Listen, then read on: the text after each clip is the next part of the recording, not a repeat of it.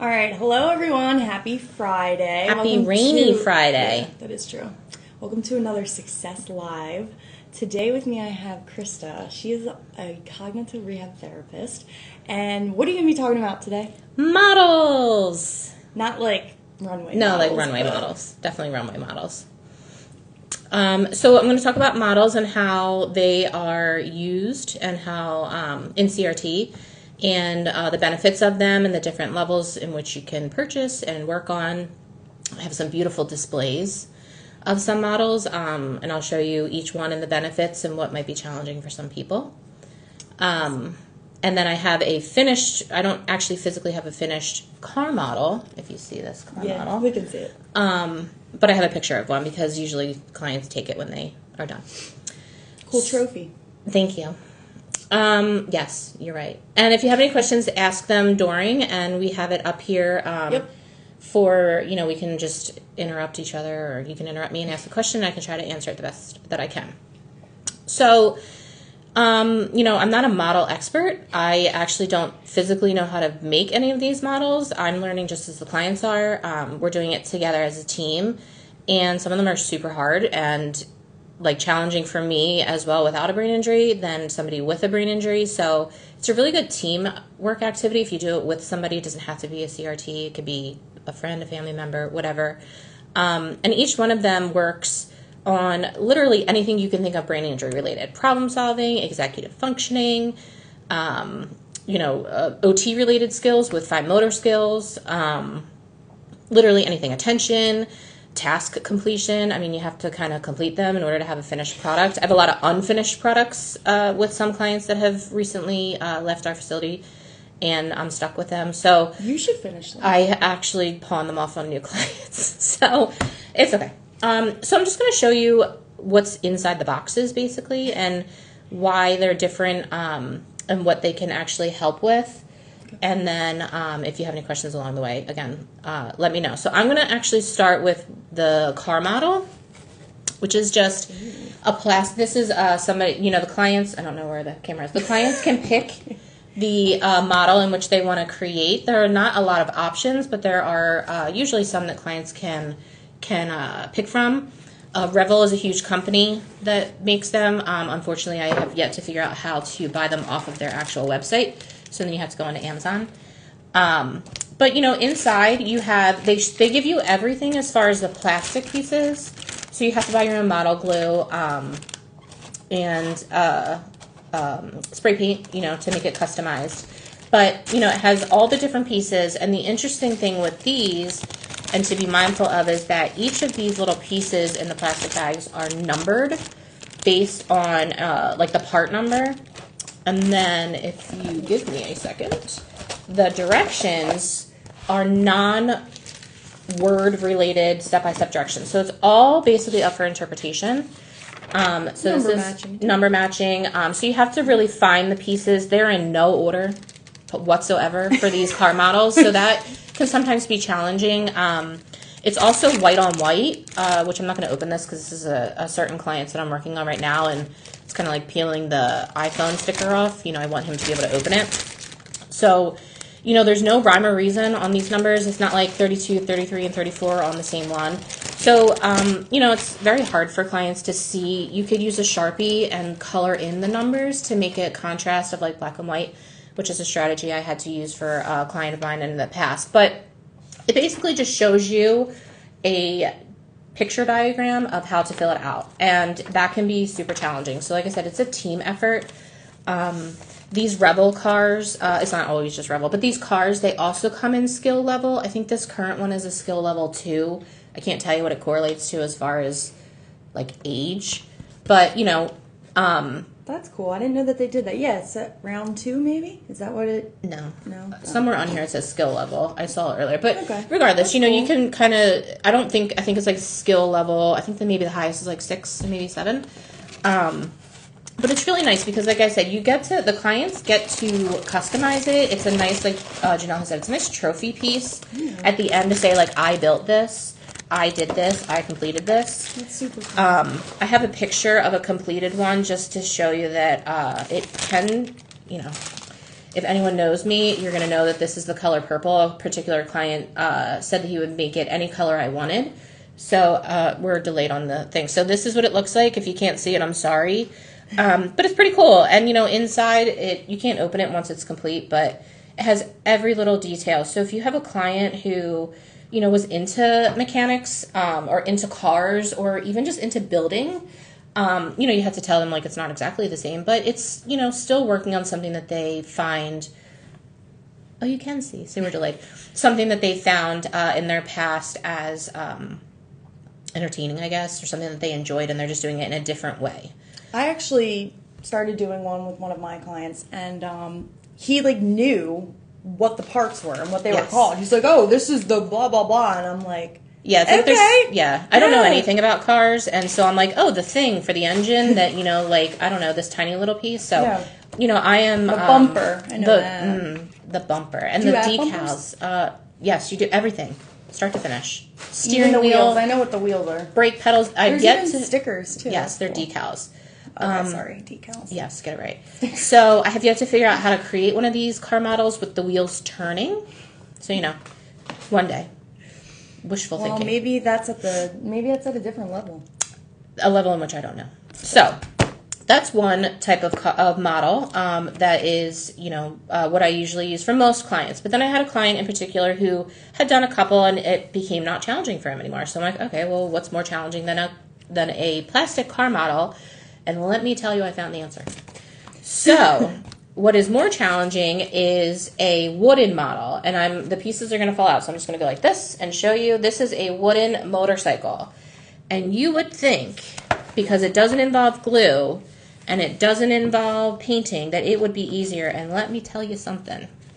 It is one of the hardest things I've ever done. So again, this is an example of the directions, no words, all up for interpretation. The even more challenging thing with these wooden ones is that the wooden pieces are so delicate. And I have broken many pieces, and I don't have wood glue, which is to be purchased in a future date. But I have a client who used to work on a big motorcycle person. So, this to him is, again, not the same. It's not a real motorcycle.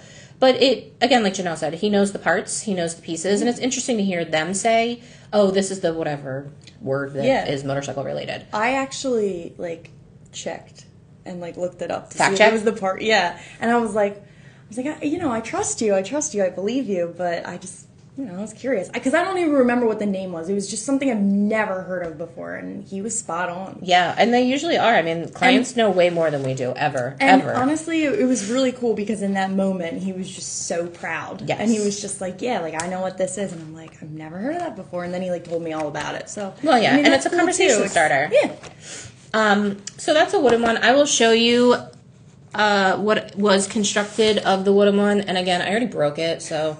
So you don't user cut error. any of them? No, and so basically what you do is, I'll show you really quickly the best I can. So they have these wooden panel, I don't know if a panel is the right word, things, and each one of these is numbered, and these are in a particular order. So this one in particular has similar ranged numbers. Also on the directions, it tells you what wood panel. So this wood panel is 1. And it'll tell you that all the pieces are in there, and it highlights it. I'm not going to show you because you probably can't see. So you just pop them out. So, you do have to be more delicate, so you have to be more mindful of that when building these. It is, like I said, it is a lot harder. Maybe it's just harder for me because I don't know anything about anything. But I try. I try to do as much. We try in CRT to do as much as we can for the client to enjoy what they're doing and to have a finished product. This one, it's learning for us too. It is a lot of learning for us. And please don't ask me to do a model outside of work. It's not your thing. It is definitely not my thing. But I mean, I enjoy it. I enjoy seeing them light up when they're doing it, and educate me on the pieces. And the other model that I brought, which is a different level in itself, it has more of an electrical type thing. So most of these models, this is through Kiwi and Company. And a client of mine orders a subscription of them, and we create them. So we've done pinball machines, functioning pinball machine, soap dispenser, a calendar, a ukulele, functioning. I don't know how to play it, but it was interesting. And I just should have bought that. I didn't have it. So again, the song. We could have done a little introduction. Yeah, which I don't know how to play. That's fine. I don't know. But regardless, this was gifted to me, so I was able to give this one. So this one is, and again, the nice thing about Kiwi Company is they give you all the pieces, and I'm not advertising them or anything, but this they didn't sponsor us. But they didn't sponsor us. They should. But this is a functional lantern that also, if I were to deconstruct it, it would become a flashlight. See? So that is so cool. Yeah. So most of these are real, like they're a function. So I'm currently working with a client on a pencil sharpener. So like it's like mechanically based, and they are just a different skill level that this client in particular can handle. It's very high functioning, and it's really interesting. Again, the instructions for them, there's no words. It's all very much up for interpretation. So just in like showing you these three different things can kind of show you different parts of the brain that it might work on. Different. It is. It's really cool. It's actually, and then it's fun. It's fun. You get a finished product to say, I did this. You can gift it to somebody. I'm really big on having clients create something for somebody, and then they feel good about giving somebody something. So that's awesome. But it really does. It works on if you list a thing of functions in a brain and skills that it could work on, it hits every single one of them. There's literally not one that it wouldn't hit. So it's really interesting to, work on it with different level clients. You don't have to be high functioning. You could be low functioning. You could be middle functioning. You could be verbal, nonverbal. It doesn't matter. As long as you're working on it together and, helping them along. And, there's error. We've deconstructed and reconstructed a bunch of these models because we built it wrong because, there's no words and we're all human. So it's fun for me and the clients, hopefully. But there's just so many different options that just correlate to different hobbies too. True. Or just like interests, I should say. True. So that's really cool. The only other thing I didn't bring is Legos. I mean, don't discount Legos because as a child you built Legos, but they are, if anyone is a Lego builder, if you go into Walmart or wherever and you find a Star Trek thing, they're like $300. Granted, I'm not doing those types of Legos. But it is also a nice starting piece if you want to start there because there's no glue, obviously, so you can snap and unsnap things. There are different levels. I do have Lego sets that clients work on. And, again, it's a finished product, a little bit more breakable than most. But it is also another option that you can construct, work on, do. Yeah. All the above. That's really cool. I'm like just amazed by the lantern. And I know. It is so fun. I wish I had the other ones because the pinball machine is like a real functioning pinball machine. It exists somewhere in Success. I think that we posted a photo of it or a video of it one time. Oh, we did. We posted yes, it was a photo of the actual, not in action, but yeah. So, again, these are not free. They cost money. You got to consider that too. I don't remember how much any of them cost. I don't particularly buy the Kiwi Company ones for myself. But it is worth it, and it can, take up a lot of sessions, a couple months worth, depending because, if you're working on the car model, you have to wait for things to dry. Yeah.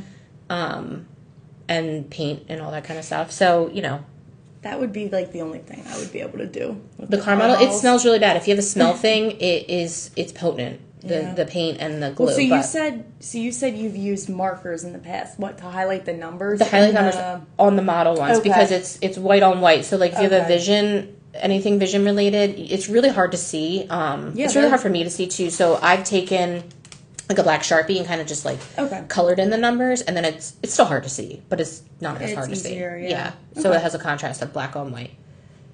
That's awesome. Well, thank you for sharing some of the models that you've done. You've really the model queen. You really broadened your horizon here with these models. I'm impressed. Now I know who to call if I need a lantern. No, please. Oh, yes. If you need a lantern, you can borrow mine. Yeah, you need a lantern. But didn't you also make a working trash can with somebody as well? So the same thing. The similar one. It is a trash kit can. Oh, that's so it was a basketball hoop into a trash can situation. And it lifted up, right? It lifts it up, and when you... Really cool. Mm-hmm. So that was also this Kiwi Company, higher level mechanical type. Okay. Yeah. That's so cool. It is really cool. I love it. Well, thank you for bringing these in and sharing them with us. If anyone has any questions, please ask. So what skills are clients working on when completing the model? Everything.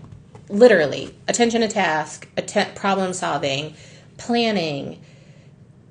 Like, I'm trying to go through all the things that you could even... Like, comprehension, follow through, following directions.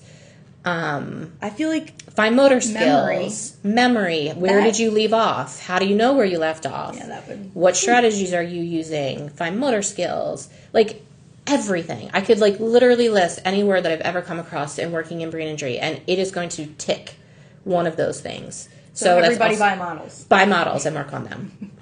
Yes. What That's else? Awesome. I don't know who that is. Thanks, Kevin. We can see it. Ask me questions. Tell me anything non-related. I'm a CRT. Janelle's a CRT. It could be CRT related. It could be model related. It could be model related. It could be non-model related. Well, I'm impressed. I'm glad you're impressed. I think I've done one of these car models when I was little, and I'm pretty sure it took me like a couple weeks because I would get frustrated with it too. Do you have a lot of... Oh yeah, there is a lot of frustration. I mean, granted, our sessions are hour-long sessions, so, you know, it is nice that we can work on it for a portion of it. Mm-hmm. Again, depending on the model that you're working on, if you're working on the car, the plastic models, I should say, because they're not all just cars. They also have motorcycles and trucks and trailers and stuff like that. You know, with those, once you put things together, it does take time to dry, and you can't build onto it until that piece is dry. So, how do you work with the client's activities in person? So, you know, you have a little bit of room to take breaks and just do like little tiny pieces at a time. And then, honestly, even if you're painting the pieces, because you have to paint them before you put them on, if you're doing multicolor stuff, that in itself gives you a break. Because once you spray paint it, you can't touch it for like a couple days. So it says a day in your life. How do you work with the client's activities in person? So thank you for that question. Secret admirer over here. That is my lovely sister. So a day in life, what we do is we are mostly in person. We do have some telehealth options, very minimally at this point. We are finally out of the big giant skirts of COVID. So we work in person, and we do anything the client wants to do. There's nothing where I tell a client what they're doing. I don't ever, thanks. I don't ever, you know, have something that I'm like, granted, there's a couple things that we have to do, but I'll never say to them, this is what we're going to do. Like, we give options. I know Courtney had done a Instagram live a while ago and talked about how, you know, there's so many different things we can do to work on clients, getting them better in a certain skill that they may have, you know, lost or aren't so great at since their brain injury. So the most important thing is we try to make it fun, because, you know, we want them to be engaged. Be something they're interested in doing, like these models. Like these models. If you were a model builder, you should do a model.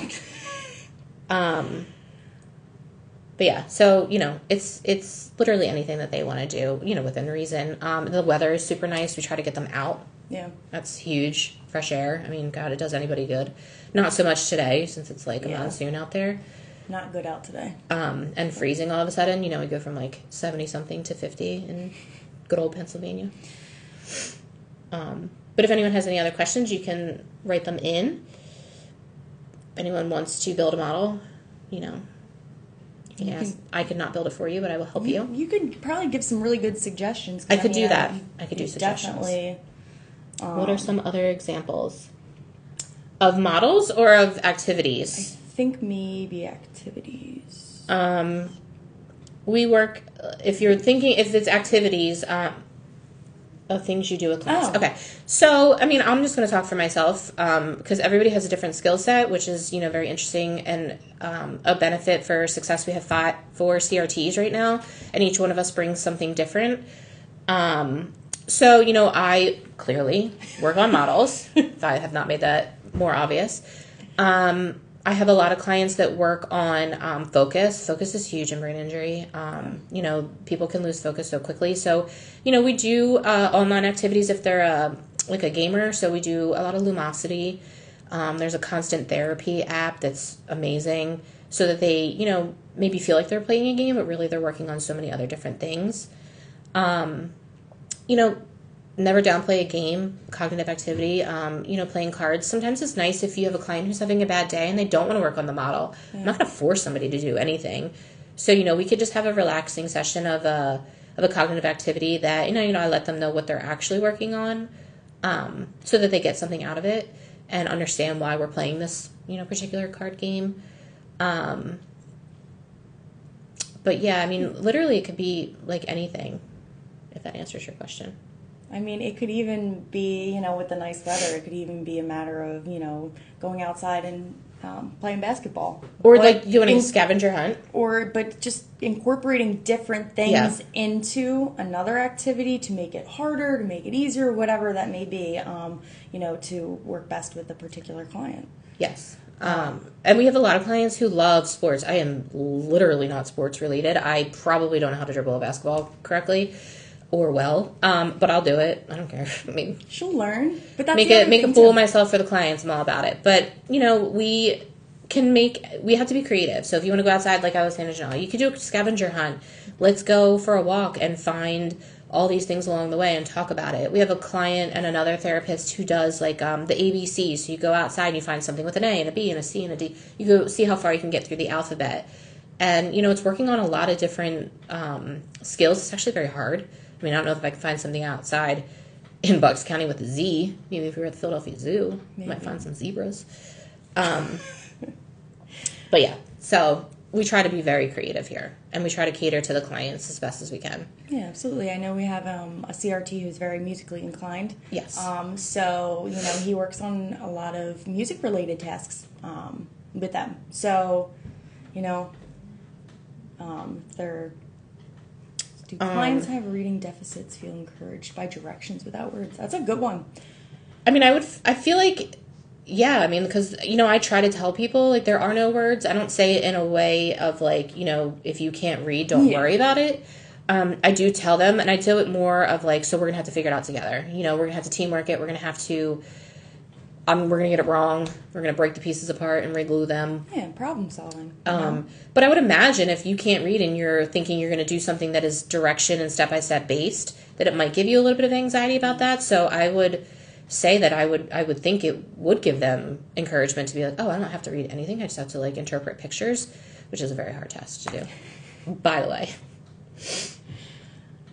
No, that's great. I guess I never really realized that they do that with models, because it's pretty much all models. Oh, yeah, I specifically have not come across a model that was word-based, or even, like, 1, 2, 3, because you'll see the picture, and it's like, it doesn't tell you what piece goes first, so you kind of have to look at the current step and then the step after and do a lot of, like, interpreting and problem solving.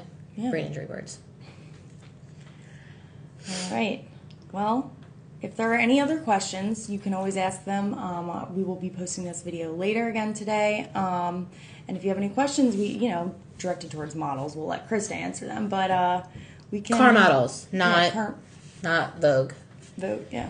But anyway, so yeah, if you have any questions, just leave them in the comments below, and we can get Krista to answer them, or any of our other CRTs, but model-specific questions to her. So thank you, everybody, for joining, and happy Friday. And happy Mother's Day to the mothers over the weekend. Happy Mother's Day to all the mothers. It's not going to rain. Hopefully not, but all right, everyone, thanks for tuning in. We'll see you next Friday.